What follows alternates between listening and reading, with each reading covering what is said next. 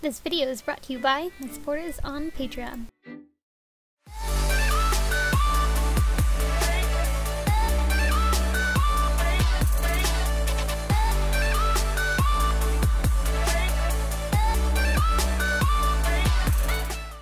I'm here with the second and final part of my Augmented Sombra gun build, and in this video I'm just painting, priming, and adding on the final details.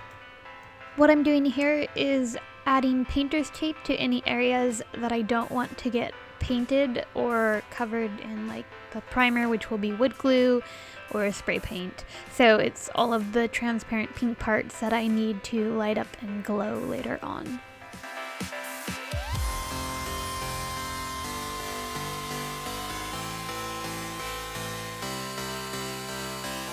I took the non-sharp edge of an X-Acto knife to help me get painter's tape into these little tiny areas.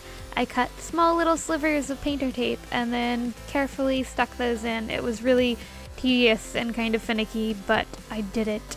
Eventually got it covered, and I had to pull it out after painting it when I was removing all the tape using tweezers.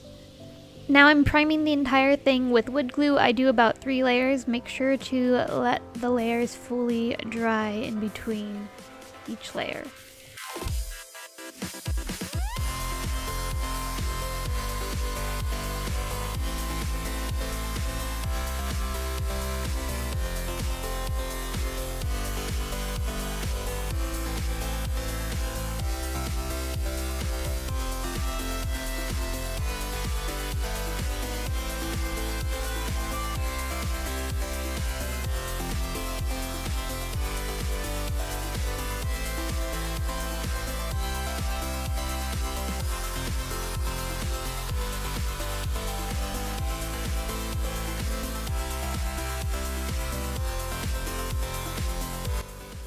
I didn't have any Bondo's gap filler, so I took some wood filler that I found at my local hardware store and used that instead to help fill in the seams and just like any uneven texture. I applied that. It was a little bit tricky because it didn't really want to stick to the foam or the wood glue very well, which is odd because it's wood filler, but anyways, I got it. I got it to stick, let that dry, sanded it down so that everything was smoothed out, and then I did about another 2 layers of wood glue.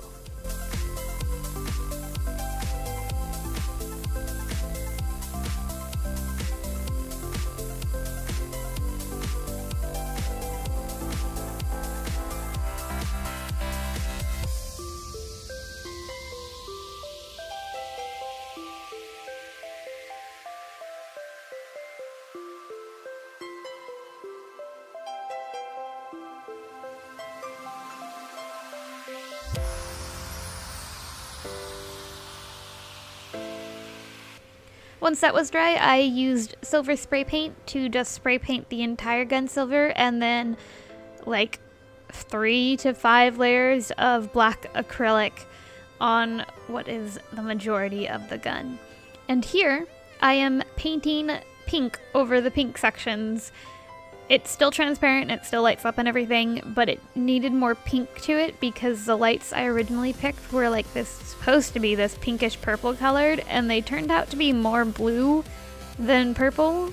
So it was looking blue and I needed it to look more pink. So I was hoping that by applying some paint over these areas, it would help kind of make it pinkish, and it helped a little bit, but not very much.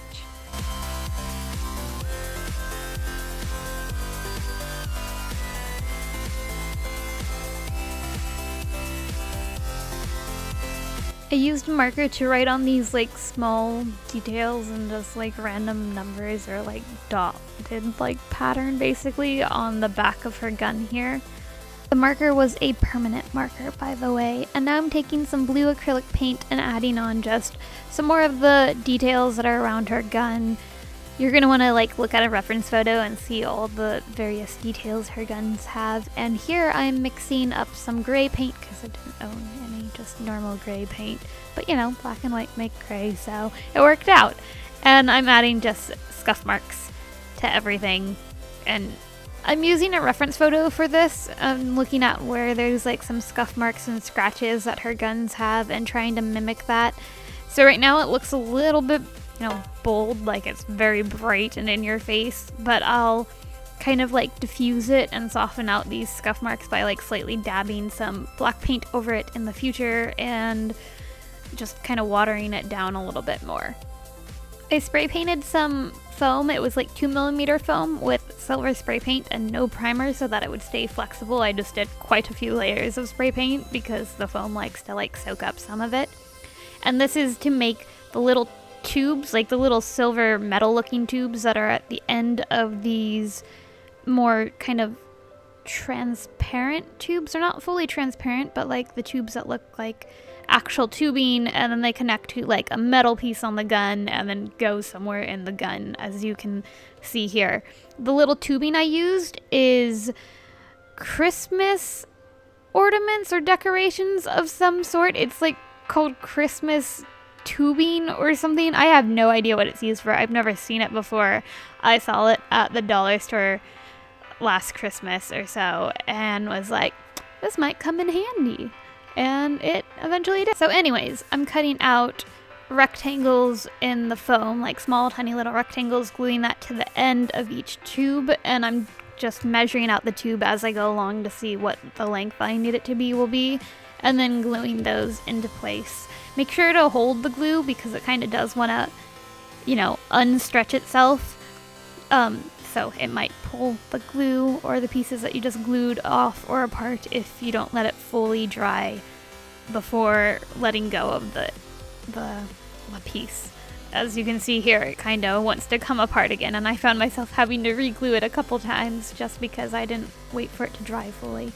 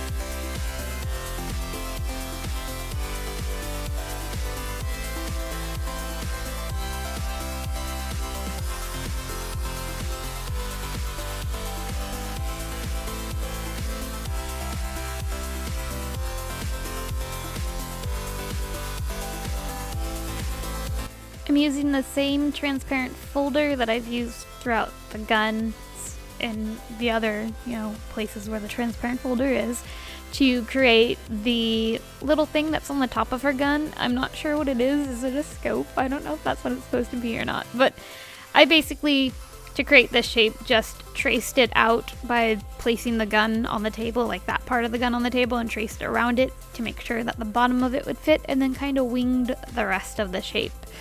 Because that turned out fine that way. I didn't really need to put too much effort into patterning that piece out. Anyways, I'm now taking white acrylic paint to paint on the small details that that piece has. Make sure to seal everything with a glossy coat of spray paint, and that will finish up the gun. Thanks for watching, guys. I hope you found this video helpful. Stick around for future videos and have a lovely day. Bye!